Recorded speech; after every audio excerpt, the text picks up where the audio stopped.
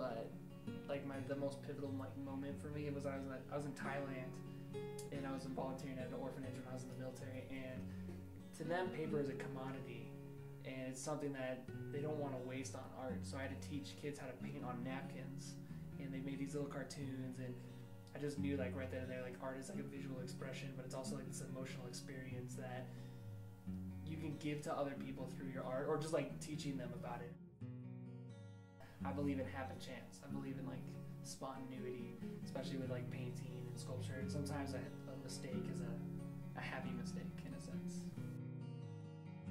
I like to just relate back to antiquity. Look back at, master artists, but master artists are chosen, kind of by circumstance, by luck. Like the Mona Lisa, what if you didn't want to be famous for that piece, but now everyone knows you for it, but you hate that piece? And so I try to look back at like antiquity for some guidance, but I want to be an individual. I want to be expressive in my own ways. The physicality of art is my favorite part about art. I love that touching the stone, and like you can feel like the presence and its aura inside of the material. Even rubbing my hand on top of a canvas and prepping myself emotionally to paint on this canvas, or even after I've painted, sometimes you have these real rough canvas spots or these rough sculptures, and you just touch it, and to me that physicality is more important than materiality.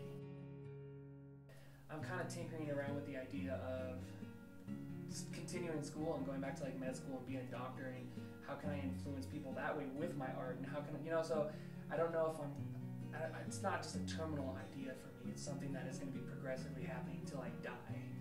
The idea of being like a tortured, sad, depressive artist and being, I just want to be an artist and living in poverty, I think that's a false idea.